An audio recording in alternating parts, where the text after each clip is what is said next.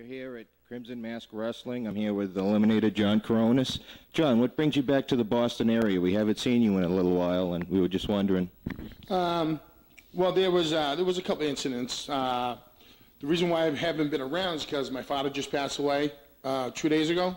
So that has a lot of, like, what do you want to call it? Like a lot of you know what I'm saying? It's like it affects your brain when somebody dies. Yeah. So, you know, my father died, a part of me died. So I just said, the hell with it. I ain't gonna get out there and do nothing. And I wanted to, but my mind was not there.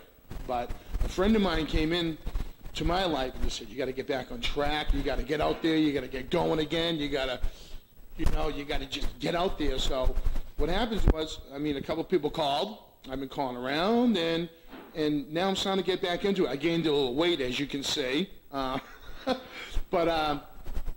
I'm just trying to slowly get myself back into it again. Yeah. You know.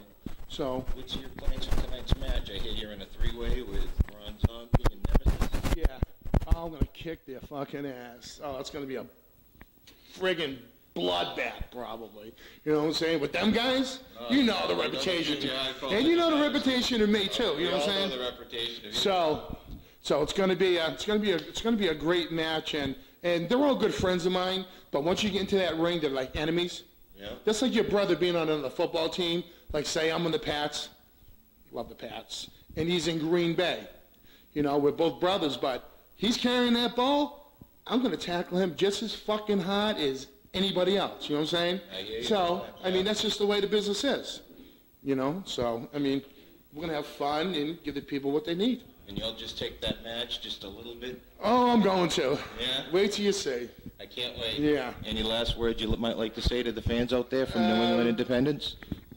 Just, in the Independence, just be careful. Backyarders, make sure you have a professional around, and no more DDTs and no more power drivers, because that's what fucks people up.